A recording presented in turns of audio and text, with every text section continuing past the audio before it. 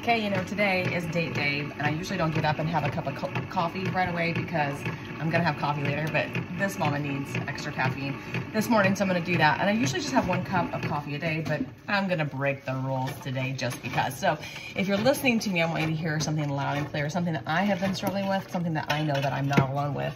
I have all these voices in my head of defeat. You know, I have all these loud voices and saying that I can't do this, or nice try, or I'm not good enough, or you insert blank, whatever that might look like for you. I know we all struggle with that. One thing that I know 100% certain is that those voices, those loud voices that we're trying to constantly shush away, are evil. They are from Satan. And the quiet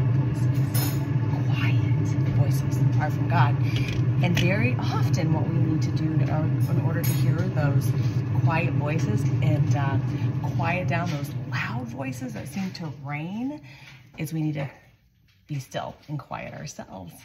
If we quiet ourselves, create space, allow God to talk to us, allow God to come into our lives, He will quiet those loud voices that you might be struggling with, like I do. And again, I don't think that I'm alone in that struggle. And so I'm sharing that with you this morning to be an encouragement. If you have loud voices that are controlling you and the things that you do or that you don't do, or the things that you try or don't try, or that keep you trapped in fear or defeat, then no, they are not from Him.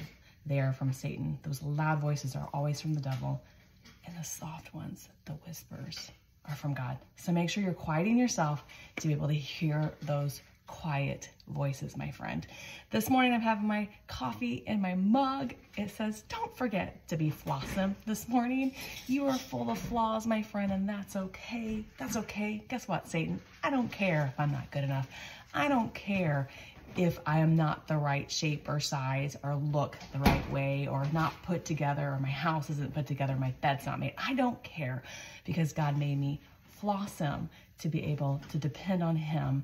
And because I do that, I am made beautiful. And so have a Flawsome morning and stay encouraged.